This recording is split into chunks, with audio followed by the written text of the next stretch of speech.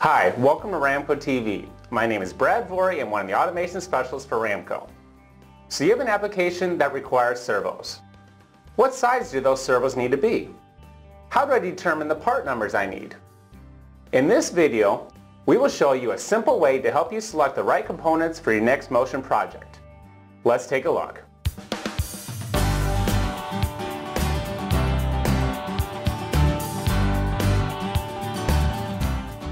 The first question you will typically ask when designing a servo system is, what size motor do I need? Let's just get the biggest motor available and slap it on, right? Well, unless you have an unlimited budget and large floor space to put this machine in, you will want to reconsider. To start, there are two main categories to think about. What am I moving and how fast do I need to get there? For example, let's say you have a turntable and you need to rotate it 20 degrees in half a second. You would need to know things like diameter of the turntable and weight, the product that will be on the turntable and its weight, as well as any offset loads or external forces. So once you get that info, take the diameter of the turntable times pi, divide it by the weight and coefficient of aluminum. Oh yeah, and then there's friction.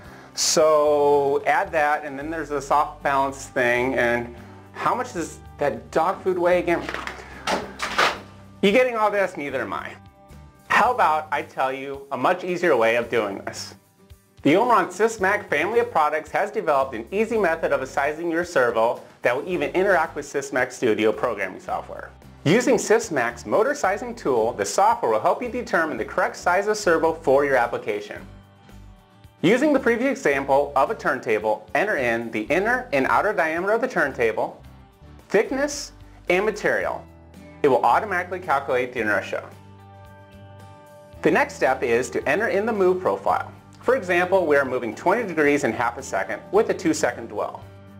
We have a force of 2 Newton meters at this point in the cycle. This force represents any load or weight on the turntable. As you can see at the bottom of the screen, the program is giving us an indication of an acceptable motor and its utilization of that motor. If you want to see if a gearbox will help, simply enter in a reduction ratio and the suggested motors will change based upon the gearbox selection. Once you have selected a motor, you can print off a report that will give you a complete list of part numbers to give to your shipper. By the way, it's Ramco. That's R-A-M-C-O.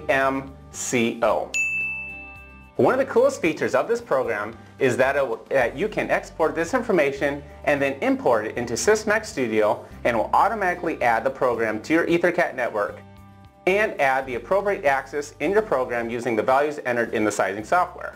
As you can see, using Omron automation for your next project can speed up the development time and get your machine up and running a lot quicker. It's a SystemX advantage. Stay tuned for future videos on advantages of using Omron automation. Thanks for watching, and be safe out there.